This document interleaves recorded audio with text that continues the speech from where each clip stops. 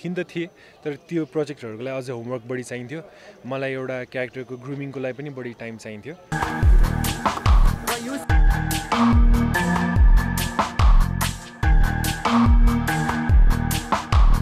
So सबैभन्दा बढी ready चाहिँ हामी फर्की फर्की थियौं हाम्रो गीतहरुदेखि स्क्रिप्टहरु सबै चीज लक चाहिँ फर्की फर्की थियो त्यसपछि यो हैन कि म अरु प्रोजेक्टमा एक्साइटेड थिइन एकदमै एउटा नयाँ जर्नी हो किनभने सायद फिल्म हेर्नु भएपछि तपाईले थाहा पाउनुहुन्छ अनमोल चाहिँ यति लामो समयपछि मिडिया फेस गर्नु भएको छ हजुर एकदमै हो नि सबैजनालाई मिस पनि भइरा थियो मेरो साइडबाट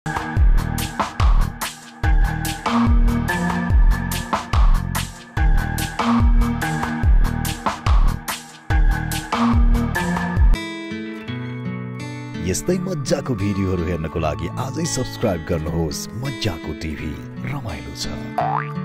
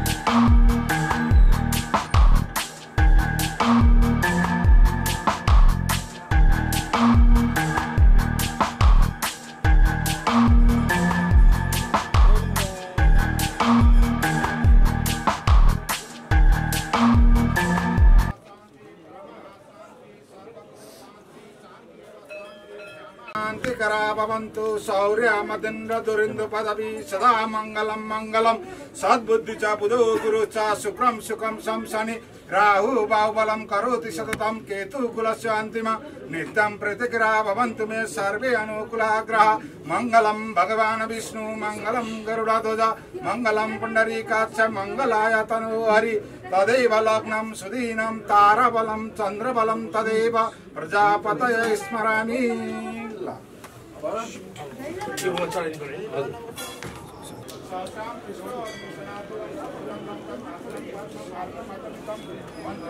पाण्डे पुला शंकर पाण्डेलाई देऊ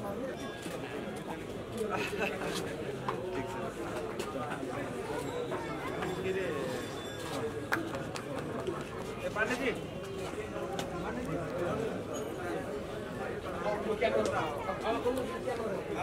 क्यामेरा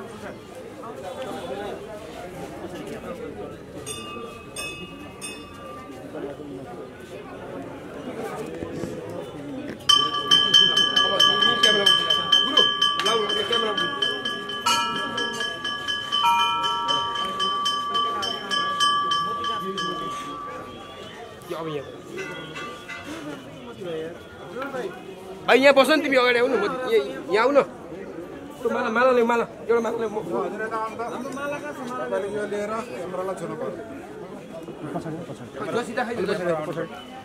हरे तम तस तस तस तस विष्णु विष्णु विष्णु विष्णु विष्णु आद्य श्रीमद् भागवतो महापुराणस्य विश्वराधय प्रवर्तमानस्य छैरनोय मानस्य सकल जगत सृष्टि करणो ब्रह्मांडो दिव्याप्रादि पराहि कल्पे प्रहलादीपतये मनो सप्तम वैमांतरे सत्यतीर्थ दवंतरे बौद्ध अवतारे द्वादशी तिथम कलियुगे तस्य प्रथमे चरणे भूलोके जमदीपे भारतवर्षे भारतखंडे सूर्य अंतर्गत विंध्याचल गंगा देवा उत्तर दिभागे हिमाचल च दक्षिण प्रावे नेपाल देशे गृहराज्येश्वर्यादि देव्यादि प्रतिष्ठिते इह पुण्यभूमि पिंगल नाम संवत्सरा श्री सूर्य दक्षिणायन माक्षिण मासे कार्तिक शुक्ल पक्षे श्री सूर्य कर्कट राशिते चंद्रमा मेष राशिते देवगुरु वृष राशिते सामाता सपिता सपुत्र सर्वगुणी सकुटुम्ब सहित काश्यप गोत्र उत्पन्नस्य के हो फिल्मको नाम फर्की फर्की नामस्य फिल्म मुहूर्त निमित्तकम सर्वेश्वर कुंभेश्वर बंगलामुखी प्रांगणे क्यामेरा पूजनम करिष्यामि एउटा कुनै नबिग्रिनु यो तल राख्दिनु पूजनम करिष्यामि पूजा गर्नु फुलले माला भने ओम कपिल देवा सर्वदेवानां पूजनाशीरोइडां तीर्थदेवमय यस्मात् तस्मात् शान्ति प्रचमे गावमे अग्रत सन्तु गावमे सन्तु पृष्ठता गावमे हृदये सन्तु गवामश्च पाशलं या लक्ष्मी सर्वभूतानां तानि नामं श्रियं सोणधर्मं सा सोणं सत्यं सा सोणं ज्योतिः सा सोणं सुरेशा नन्दाधारं पुरुषं नित्यं पुष्पं करिष्यामि ईश्वरी सर्वभूतानां च तानि नामं श्रियं सबैले फुलले राजोर्मित नरिवल कता राख्नु भयो ए नरिवल खै हैन फुटाल्ने यो नरिवल पढो हैन नरिवल पढ्ने हो मंगलम भगवान विष्णु मंगलम गरुणध्वज मंगलम पुंडरीकाक्ष मंगलाय तनोहरि तदेव लग्नं सुदीनं तारबलं चन्द्रबलं तदेव विद्यबलं दैवबलं तदेव प्रजापतय स्मरामि र फुलले राजनु त फेरि बङ्गला मुखले एकचोटि हाम्रो फिल्म इन्डस्ट्रीको प्रगति हुँदै जाओस् अहिले पनि घाटा बिहान नपरोस् भनेर प्रार्थना गर्नु एकचोटि ओम शिरमे बङ्गला पातु हृदय काछरी परा ओमी मेरला देश बङ्गला भैरिनाशिनी सदा हता सदा पातु मुखमे मचदायिनी भैरेजी मामदारां पातु कण्डमे बङ्गलामुखी उदारं नाविदेशं च पातु नित्य परात्परा पातु मम गृहेश्वरसवि हस्ता चैवौ तथा पातौ पार्वती परिपातु मे विवादे विषय घोरे सङ्ग्रामे ऋतुसङ्कटे विदम्बराय पातु सर्वाङ्ग शिवनर्तकी श्रीविद्या समय पातु पातुकी प्रता शिव पातु पुत्र सुत शैव कलङ्क कालिका मम पातु नित्यं मातर मे पितरौ शालिने सदा रङ्गै बङ्गलादेशं कवचमन्मुदिकं नमदेव मुखायं श्रवसिद्धिप्रादेकं मठनाधरणश्च पूजना वञ्चितलाभेत् इदं कवचगातुं तपेत बङ्गलामुखीं जीवन्तीं सुरितं तस्य यज्ञनेत्रपसादरा भस्य चकटे चैव मरणे महने तदा महाभय विपत्तेत पठता पठति च तस्य सर्वासिद्धि सदा भवति श्री पार्वती इति रुद्रामयी बङ्गलामुखी कवचं सम्पूर्णं नरिवल खै टक्क फुटाउनु सबै यो मंगलम मंगलम भगवान करुणाध्वजा मंगलम हरि तदेव लग्नं सुदीर्घं ताराबलं चन्द्रबलं तदेव विद्याबलं दैवबलं तदेव प्रजापतय विस्मरामि प्रसादं समर्पयामि फूलं दीपं ततं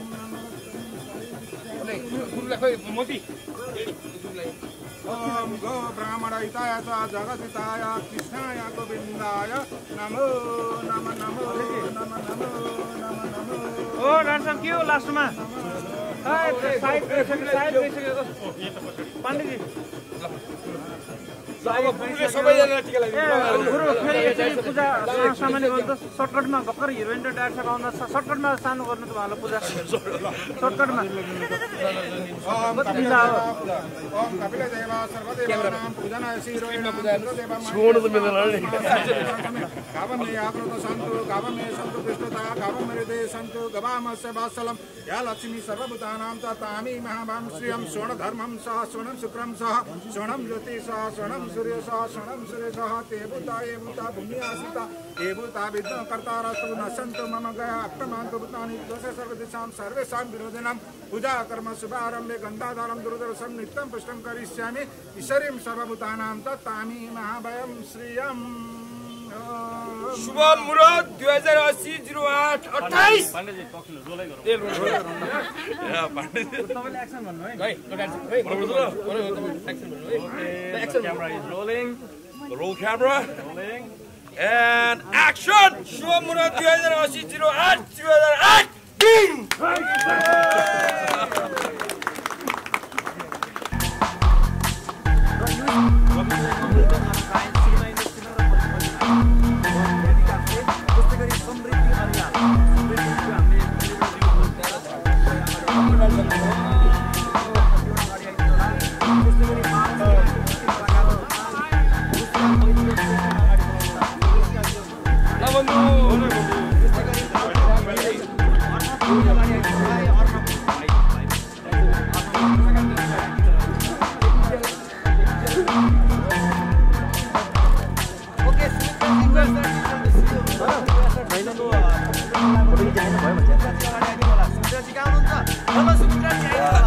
फर्कीको आज हामीले शुभसाहित गरेका छौँ पवित्र बङ्गलामुखी माई मन्दिरमा र शुभसाहित गरेर सिनेमाको आजबाट चाहिँ शुभसाहित भएको छ र मक्सिरको 11 गतेबाट पोखरामा यो सिनेमाको छायाङ्कन सुरु हुन्छ।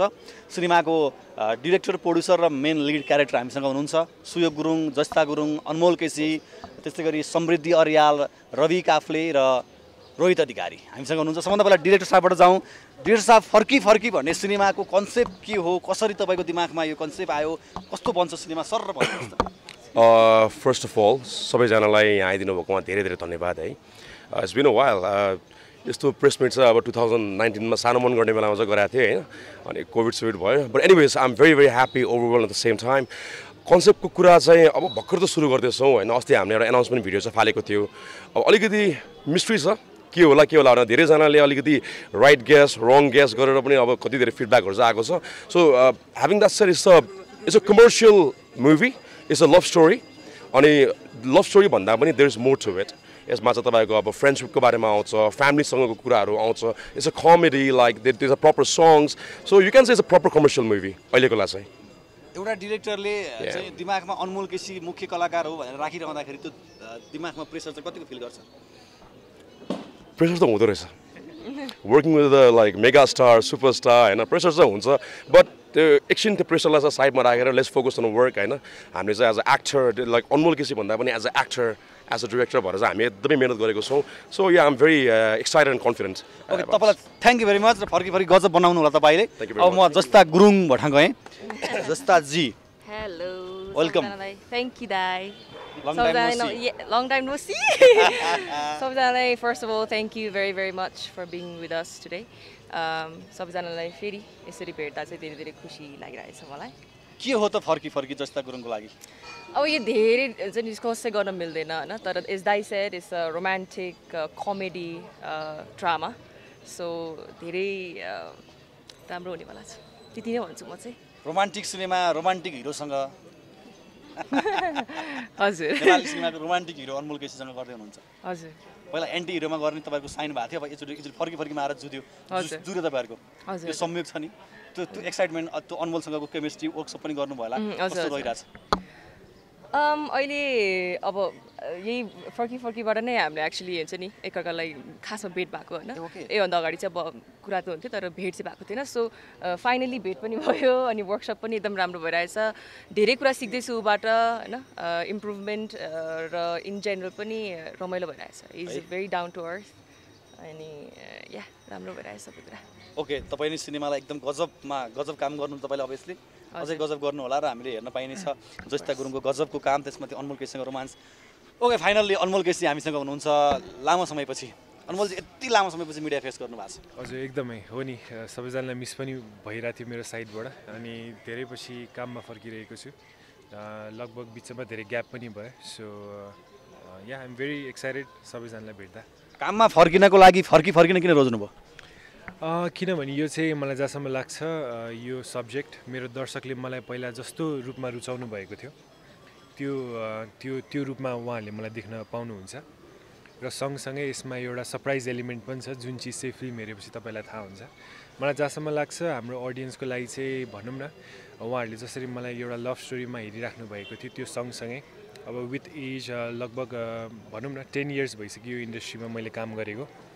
सो यो 10 इयर्स पछि चाहिँ लभ स्टोरीमा के चाहिँ नयाँ आयो भन्ने चिज चाहिँ यो फिल्ममा आउँछ। भनेपछि अनमोल केसीको लभ स्टोरी सिनेमाको लागि चाहिँ यो अर्को एउटा सेक्सन हो, अर्को एउटा जर्नी हो भन्न मिल्छ? हजुर, एकदमै एउटा नयाँ जर्नी हो। किनभने सायद फिल्म हेर्नु भएपछि तपाईँले थाहा पाउनुहुन्छ यो एउटा लभ स्टोरी मात्रै भएन, यसमा एउटा सरप्राइज एलिमेन्ट पनि लुकिएको छ, जुन चाहिँ अडियन्सहरू सबैजनाको लागि नेपाली फिल्मको लागि सायद यो नयाँ चिज हुनेछ। मैले सुनेअनुसार अनमोल केसीलाई जति सिनेमाको अफर आयो त्यसमध्ये अनमोल केसी सबभन्दा बढी एक्साइटमेन्ट फर्कीलाई लिएर हुनुहुन्थ्यो र रोहित अधिकारीजीसँग तपाईँहरूको कुराकानी हुँदाखेरि चाहिँ यो सिनेमा चाहिँ अगाडि गर्नुपर्छ र अनमोल चाहिँ एकदम धेरै एक्साइटमेन्ट हुनुहुन्थ्यो।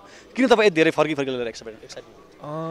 सबैभन्दा पहिला त मलाई लाग्छ फिल्म भनेको टेबलमा बन्छ, हामी फिल्डमा जानुभन्दा पनि अगाडि।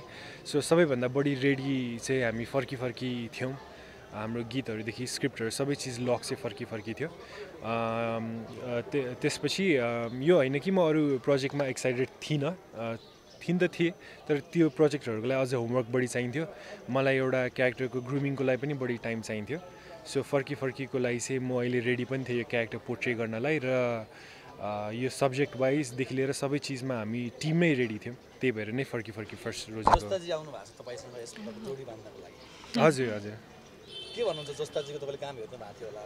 हजुर जस्ताजीसँग केमिस्ट्री कस्तो जम्ला? एकदमै अडियन्सहरूलाई एउटा म्याजिक चाहिँ फिल हुन्छ स्क्रिनमा होइन, किनभने हामीले स्क्रिन टेस्टहरू त गरिसकेको छौँ होइन। डेफिनेटली जसिताले पनि धेरै समय बिताइसकेको छ इन्डस्ट्रीमा र मैले पनि बिताइसकेको छु। अहिलेसम्म यो पेयरिङले चाहिँ किन चाहिँ अहिलेसम्म काम गरेको छैन रहेछ भन्ने चिज चाहिँ अडियन्सले फिल गर्छ।